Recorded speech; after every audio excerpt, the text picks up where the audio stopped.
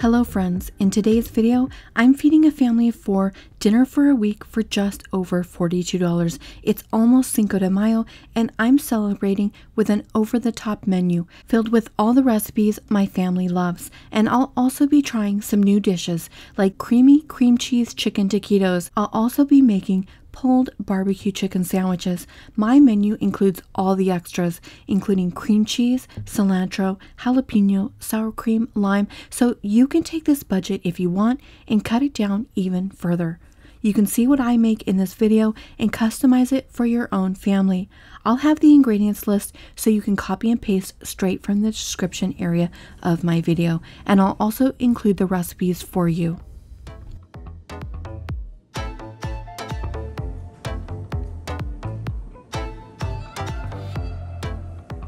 Before I head to Walmart, I'm stopping by a Persian market where I'm able to get produce a lot cheaper. I'll only be picking up a few items. The majority of my shopping will be at Walmart. They had red onions for 79 cents a pound. I'm not sure how I'll use this in my menu, but I think I'll get a small one. I say this a lot on my channel, but it does bear repeating for newer viewers. If you live in a city, chances are you live near an ethnic market. I've been able to save so much money on produce by shopping at ethnic markets.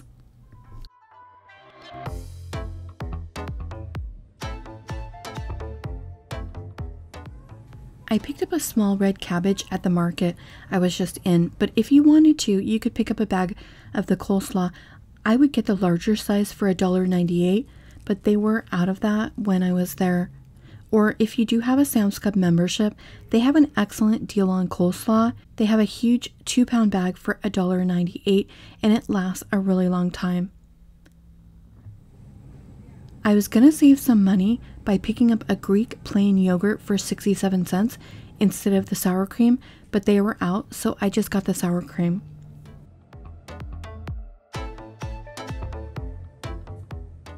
I noticed that my Walmart is now carrying the La Moderna spaghetti, and it was 93 cents, which is actually 19 cents cheaper than the Great Value brand. I'm counting in the budget for this 2-pound bag of long grain Great Value rice. I buy rice in bulk, so I'll just take from there. And really the same thing goes for the black beans. You would be purchasing this bag right here. But again, I've got that at home, so I'll be taking from there. This week's menu does require some barbecue sauce, so you can either make it at home. It's super easy to do and only requires a few ingredients. Otherwise, you can pick up this Great Value Original for $1.56. If you have a little bit more money in your budget, I do recommend the Stubbs brand of barbecue sauce because it's made without high fructose corn syrup. I thought it would be fun to make some chimichangas this week. I'm thinking about making a really nice sauce for them, but I don't know if I want the medium-sized tortillas or the large. I'm thinking that the large will be just a little too big for me, but maybe that would be something you'd want. They both are the same price, so I think I'll just go ahead and go with the medium. If you're watching this and you're one of my viewers that's eating low carb, they have these Great Value flour tortillas that are 6 net carbs. I feel like it's never been easier to eat low carb. There's just so many products out there. I found that the highest rated products are usually the ones I like best, and here are the best sellers for the low carb and keto options. I went ahead and got the fresh chicken breast because number one, it's the same price, and second, I'm actually going to be making all of these meals within just a couple of days in order to get this video out to you guys. But they have the frozen chicken as well, and I know that some of my viewers do purchase this, so that's always an option. Here is the grocery haul. I got the chicken for $14.68, I think. You could probably get that cheaper if you got it on sale. And I got about 80 of the tortillas, but I have this huge pack at home, so I just inserted that there. But you will have 80 if you follow this budget and you purchase those at Walmart. I also got the buns, the barbecue sauce, the salsa, all the stuff I got. 1 pound of black beans, 2 pounds of rice. Those are fillers for meals, so if you want to add rice and beans to meals, you can. You have lots of options with those. All of this stuff here, again, I'll have the ingredients list for you in the description area of my video. For my first meal, I'm making barbecue chicken sandwiches with shredded chicken. I love using shredded meats in budget cooking because it really helps the meat to stretch further. And I'm excited to see how much I get out of 2 large chicken breasts. I'm going to be using my crock pot for most of my meals. I love making meat in it because it doesn't heat up my kitchen, so I plan to use this quite a bit this summer. I'm going to add a little bit of smoked paprika and garlic powder, and those are going to add a nice flavor to the chicken, and it's also going to make my house smell amazing. Sometimes I spray my crock pot before I add the chicken. Probably should have done that here, but I forgot. So I'm sure it'll be fine. I'll add a small amount of water just to make sure. Some chicken has more water in it than others, so it should release some liquid, but just to play it safe, I'll add just a little bit of water. I started this on low, and then one of my sons was home and said how hungry he was, so I ended up turning it up to high. But I'll leave some cooking instructions for you in the description area of my video. I need to make some coleslaw now to go with these pulled pork sandwiches. And I'm just cutting out the inside, which is the core. And I think I'm just going to use half, even though it's a really small purple cabbage. I know that when I slice this very finely, it's going to make a large amount. So I'm just going to put the other cabbage aside for some other meals later, and I'll see how far I can get out of just half of this. And I actually like to just take this cabbage and eat it raw. It is so good. I just love the flavor of this.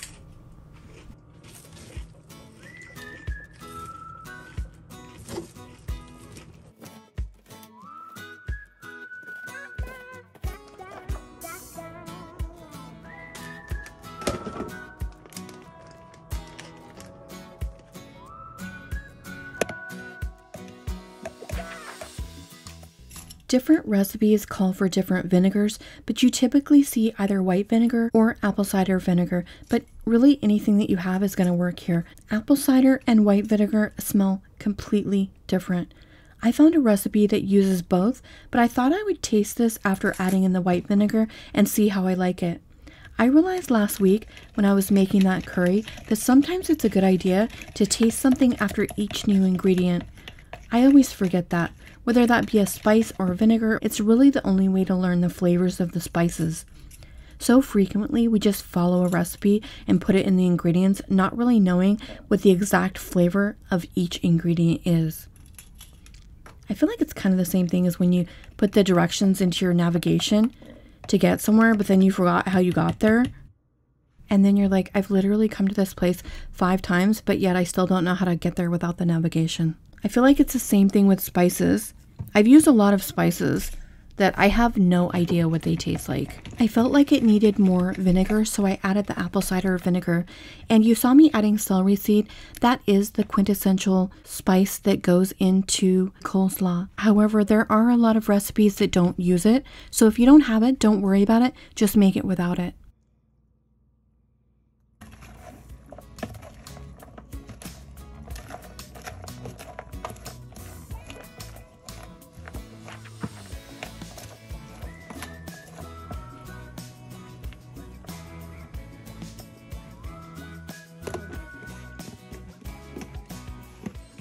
I'll be using this everything but the elote seasoning from Trader Joe's. You could do just 1 ear of corn per person, but if you have kids, you might want to cut these in half and then they each get a half. In that case, you might be able to use the corn from 1 ear to make a black bean and corn salad, or mixed in with a small thing of pasta and black beans and corn, or maybe you would want to use all of the corn that way.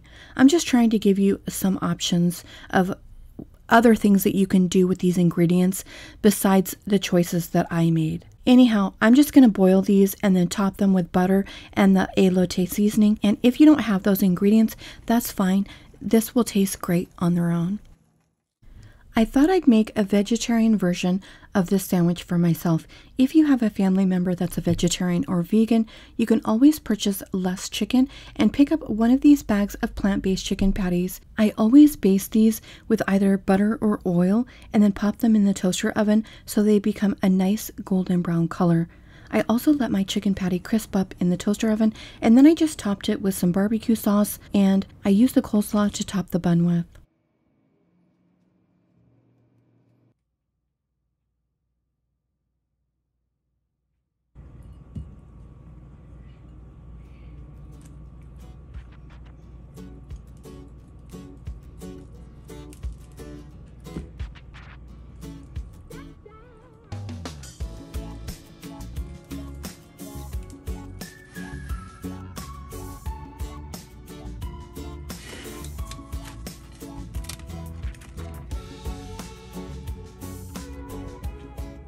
This was delicious. I love the barbecue flavor against that creamy coleslaw, and I love the crunch from the cabbage. I'm not sure why I don't make coleslaw more often. It's delicious. The chicken smells amazing, and it's done. It's ready to shred. You want to make sure you don't overcook the chicken. It's not like pork where it becomes more tender the longer you cook it. It'll get tough if you overcook it. So either use a thermometer or you can cut it in half and check the center. Fully cooked chicken will look white with clear juices. It doesn't look pink at all.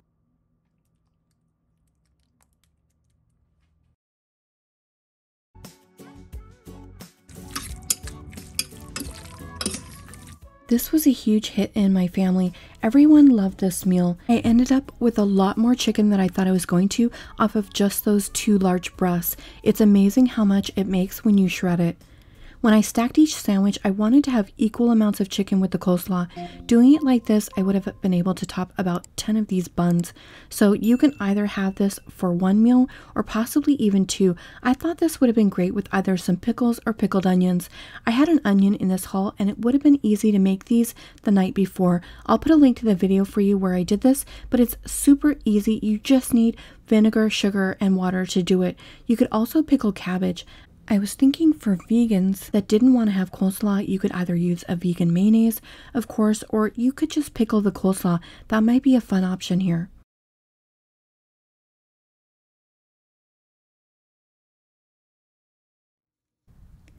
For these tacos, you'll need to make some black beans. I'll be using canned ones to save time, but they'll both taste the same. I'm also using a little of the cabbage, cilantro, jalapenos, and green onions. I'm going to make a chipotle sour cream sauce for these tacos. If you don't have this Tabasco chipotle sauce, there are lots of options for you. You can add a tablespoon of the salsa just to the sour cream. That would be good. Or you can add either paprika or chipotle pepper. Or lastly, you could add in some taco seasoning. I'm actually going to go ahead and try this taco seasoning first and see how I like that.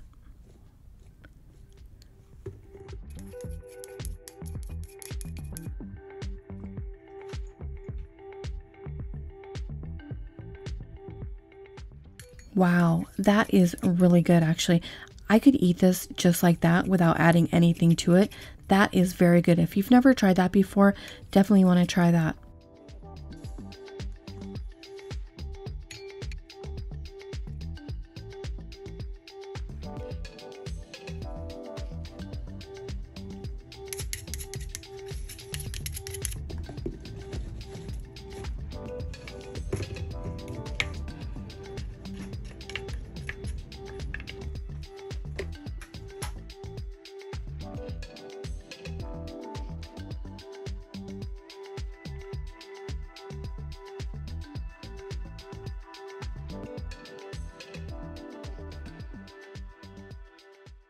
You guys, this chipotle sauce tastes amazing. Oh my gosh, this is going to make my tacos taste so good.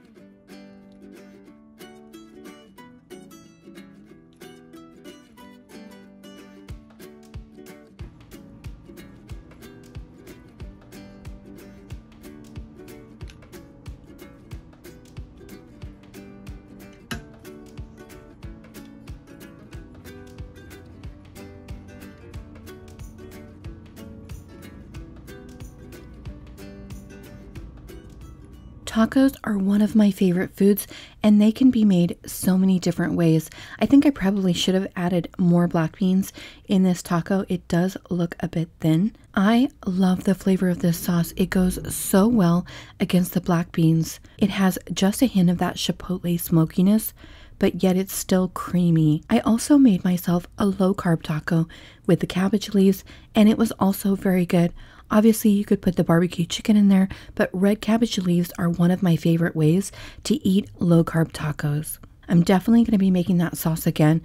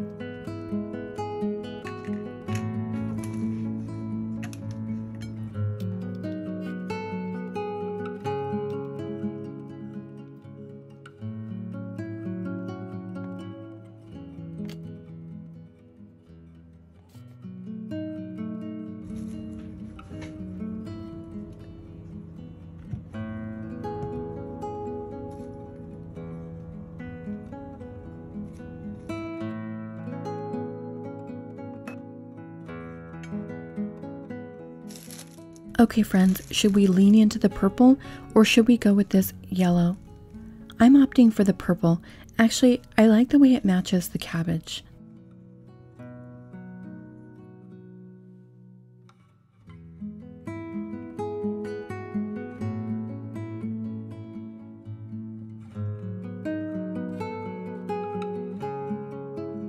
Okay, I want to talk about the tomato section at Walmart because I did make a discovery there.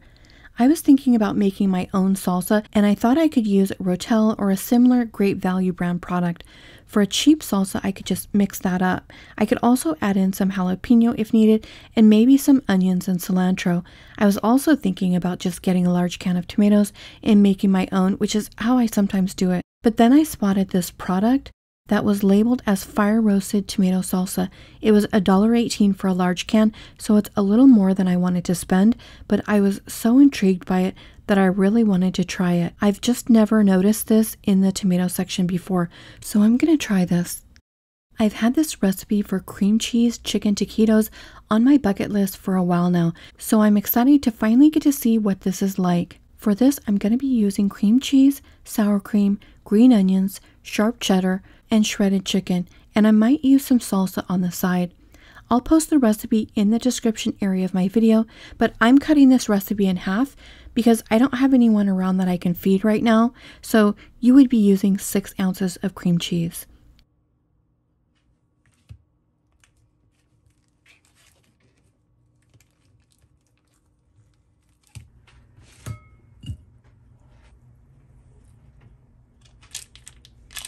I'm using a small amount of the extra sharp cheddar because I want to save most of it to make another meal. I could either make cheese quesadillas one night or cheese enchiladas, and I think that these will be plenty rich enough with the sour cream and the cream cheese. The salsa looks really good and it smells great. I'm excited to try this. I'm going to add just a little and mix everything together. After you mix it all together, I do suggest you taste it and see if it's to your liking. You could always add in some taco seasoning or more salsa if you wanted more intense flavor. I tried the salsa and I really liked it straight out of the can. It's not bad, and I think it's a great money-saving hack, especially for people that are living alone and don't necessarily want to buy a big jar of salsa.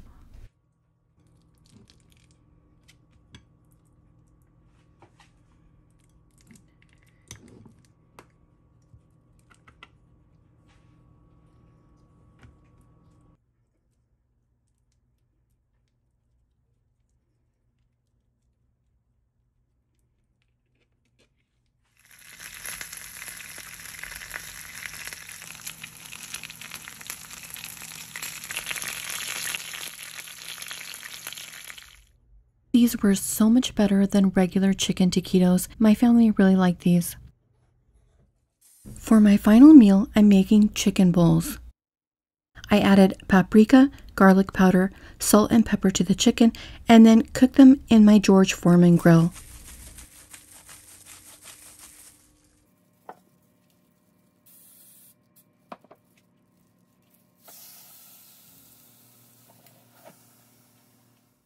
I let this rest for about 5 minutes before cutting it up, and I used half a breast per bowl. For the sauces, I served it with a chipotle sour cream and also with an Asian sesame sauce that I made. There were a few other dishes I wanted to make, like these chimichangas, but I just ran out of time. However, you do have the ingredients for them, and you also have ingredients for cheese enchiladas. I'll put a link to the video where I show you how to make cheese enchiladas. To make this kind of rice, you can either use tomato chicken bouillon or regular chicken bouillon and add it to the rice cooker when you're making your white rice. You could also serve Mexican street-style chicken tacos, and in that case, I would have served them along with refried beans and rice. I put a sample menu for you in the description area of my video.